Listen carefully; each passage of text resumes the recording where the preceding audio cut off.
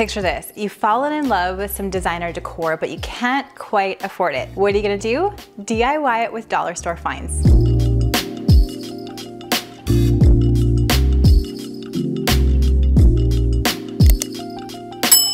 Hey there, it's Christina from the DIYmommy.com. Lately, I've been really loving the organic modern home decor style, plus I've been really loving the McGee collection of home decor. The only problem is it's out of my price range and is super expensive to ship up here to Canada. So when I visited Dollarama, that's our dollar store here in Canada, I found so many organic, modern inspired pieces that I knew I could DIY to make some accents that are similar to the McGee & Co. pieces. So let's get DIYing. I think these subdued botanical prints from McGee & Co. are absolutely lovely. I love the organic look of them, and I think they could work with so many different decor styles. I'm heading to Dollarama, and I'm gonna see what I can find here. I love these wooden frames. I love that they are 100% real wood. There's a couple different kinds here, and they are all $2.50 each. I really liked these ones with the ridges, so I am going to grab 2 of these for this DIY. I also had this one on hand. It's adhesive jute tape, also from Dollarama, for a couple of dollars. I'm removing the backing out of the frame and just putting some plain white cardstock on top of that backing piece.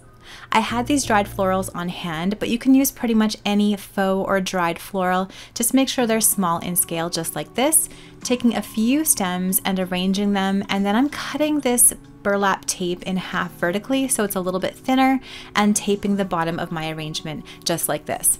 This is a super simple DIY. I think making a pair of these with a couple of different dried flowers looks so cute. I'm putting them up by the window and the door in my studio, and they add such a lovely bit of texture. So the designer version of these are $325 US each, and I was able to make them for around $5 Canadian each.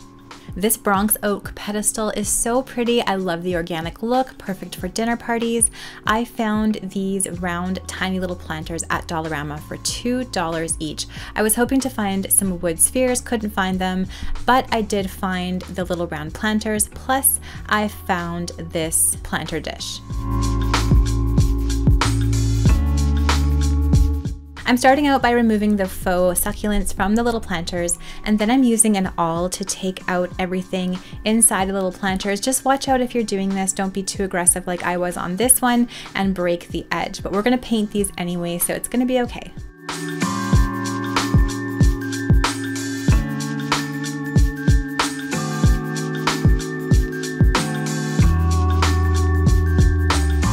Now I'm taking some spray paint in this light brown color that I had on hand and spraying the front and the back sides of the tray and the little planters.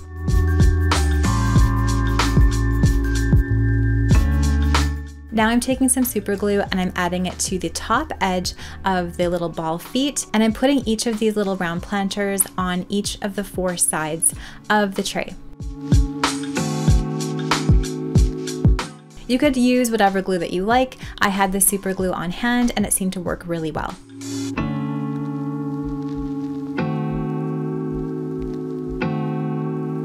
You can also add some felt pads on the bottom if you're finding that the feet are a little bit uneven. Now that this is all set, I'm going to add some wood-like texture to this piece. I'm taking this dark brown acrylic paint that I have on hand and I'm putting a little bit on a paper towel. Then I'm taking this brush, dabbing it in the paint, and then dabbing it again on the paper towel just to get a very small amount of paint on my brush, and I'm doing this technique called dry brushing. It's where you move the brush really quickly across your piece, just putting just a little bit of paint on it. I want to make this kind of streaked, almost wood-like texture, and I'm really loving how this is turning out.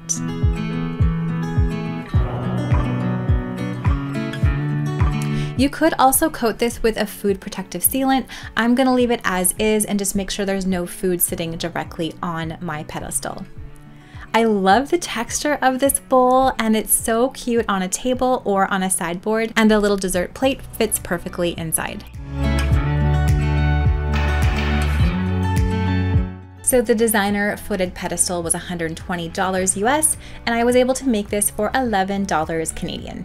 This wreath is so classic and gorgeous, and I feel like I could make something very similar with Dollarama finds. They always have a lot of faux florals. They have a lot of faux ferns right now, and then some other greenery too. So I'm gonna grab some of the faux ferns. They are $2.50 for a bundle. I like them, they're okay, but I actually like these little faux greenery pieces better. To me, they look a little bit more realistic, so I'm gonna grab some of these as well. This grapevine wreath was on hand. I think it was around $8 from Michael's, so I will add it into the final cost of this project. I'm taking some wire cutters and cutting each of the individual pieces of that faux greenery off.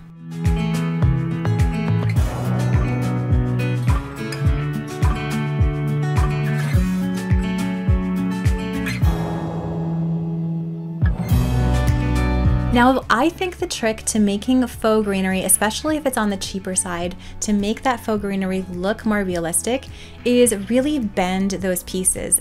So for these ferns especially, just bending them back and forth, almost like a gentle accordion style, really makes them look so much better. I'm also bending the stem down, taking my glue gun and just putting a little dab of glue at the stem and pushing that into the grapevine wreath. Grapevine wreath bases are my preferred bases for wreaths because they have that natural organic look, and you can push faux greens right into them for a really nice look. Plus, if you're only adding a little bit of hot glue, you can reuse these wreath bases year after year, season after season, and reuse all your greens later too. I'm just kind of overlapping all of these ferns and pointing them the same way all around the wreath perimeter. Now that the wreath is completely full of those faux ferns, I'm taking these other ones and just placing them randomly throughout the wreath, just making sure that they are in the same direction as the ferns. I love how these add a little bit more texture. They're a slightly different green, so they really add to the fullness and the more high-end look for this wreath. Now, if you're still finding that there's some holes to fill, just take more of the ferns and just glue gun them in place. This one surprised me. It turned out so well, and I love how it looks on the front door. Great for any season.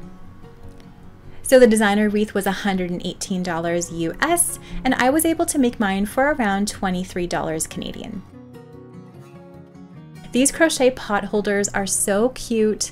I think they would be fantastic in any sort of kitchen, and I want to try to crochet them. At Dollarama, you can find lots of different string. I found this cotton rope for $1.50 a pack, and I bought 4 of these. And then I also grabbed these leather insoles to see if I could turn them into the little strap that goes on the pot holder. Now, if you're not familiar with crochet, I will leave a link in the description box below for a really good tutorial you can follow. I'm first making a slip knot, and then I'm taking this large crochet hook, putting it through the slip knot, and then pulling through my first chain of my crochet chain. I'm gonna make 20 of these.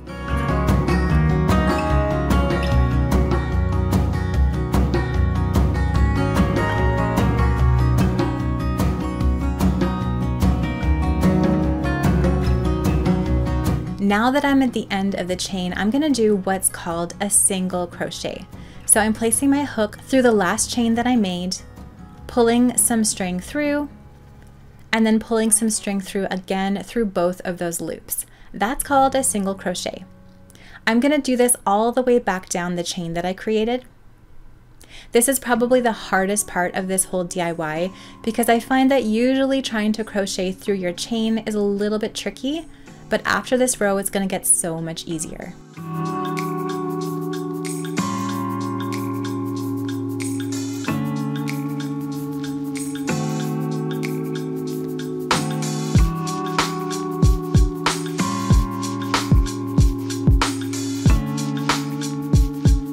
Once you have 19 single crochets, you're going to chain 1, just like I'm doing here, turn your piece around, and then you're going to single crochet through all of the first single crochets you did, but crochet through the back chain part like I'm doing here. This is going to create a ridge so that it's going to give your pot holder lots of that delicious texture. This is such a fun project to do if you want to just kick back and relax, and even if you're new at crochet. Okay, and I'm gonna admit, I didn't save a lot of money with this DIY because I did have to use 4 packs of this string, plus it did take a long time, but it was just so cool I had to share it with you, and I do love how it turned out in the end. If you need to add another pack of string to your pot holder, I just add mine like this, where I bring in the new string and kind of add it into my crochet stitch, and then I just tie it in the back with a square knot.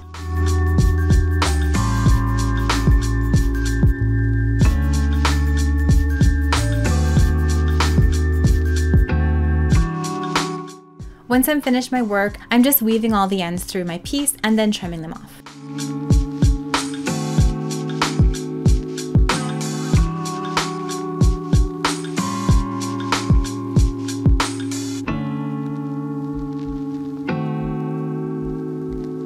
Let's see if we can make a leather strap from the leather insoles. What I ended up doing is I just kind of stuck them together and then I cut them down the middle vertically. And I'm actually able to pull off that gel part on the back. It's a little bit tricky, but you kind of get your fingers in there after you cut it, and it's totally doable. And after you remove that gel piece from the insole, you have this beautiful supple piece of leather, and I'm gonna use all of the parts of these insoles for lots of different crafts. I just trimmed one down to make it about the same length and width of the strap, and I'm using some crazy glue to attach it to the corner of my crochet pot holder. You could also use a brad, or you could also use a stamp for this. I'm just trying to use what I have on hand.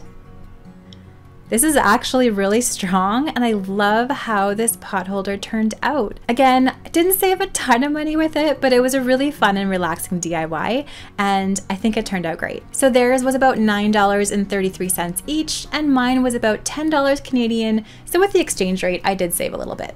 This vintage green floral pillow is so beautiful. I love that it looks like it's made from a vintage scarf. I found this $4 tablecloth at Dollarama, and it actually does have a really pretty silky texture, plus the pattern I thought was so perfect.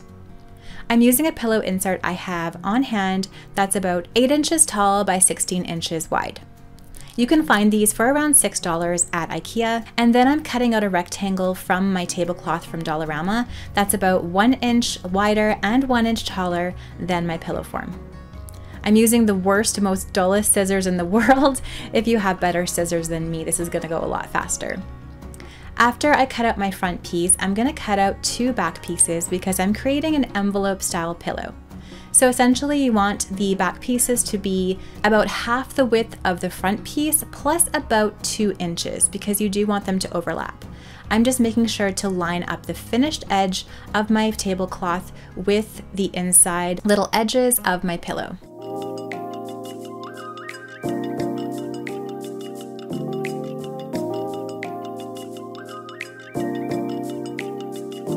So I'm placing the front down like this, and then I'm placing both of those back pieces over top, right sides together, making sure that I have that overlap in the center. I'm pinning everything in place, and then I'm going to take this to my sewing machine, sew around the entire perimeter of this pillow with a 1/2 inch seam allowance. If you don't want to use a sewing machine, you could also use fabric glue for this as well, just making sure that you have about a 1/2 inch selvage all the way around, or you could even use some hot glue made for fabric. Now I'm clipping all the corners so I don't have lots of bulk there and turning my pillow cover right side out. This is a really easy way to make a pillow cover that doesn't require any sort of snaps or zippers, and this is a style that you have been asking me to do for quite some time. Now I'm just taking my Cricut Easy Press, because that's what I have, and ironing everything and placing my pillow insert inside. This was such an easy DIY, and I love this fabric. I'm definitely going to use the rest of the tablecloth for other DIYs, and I think it would look great from summer right into fall. You could also make something that would be even more beautiful with an actual vintage scarf from the thrift store. So the designer pillow was $208 US, and mine was right around $10 Canadian. Thanks so much for watching today's video. I hope you enjoyed these DIYs. Let me know down in those comments below which of these was your favorite. My personal favorite was the footed pedestal. I think it turned out so fantastically. I love how I was able to make it look cohesive with the paint, and I actually really like the faux wood grain texture that I achieved. If you love DIY and decor ideas on a budget, I'm gonna leave some more videos for you to watch next, right up here.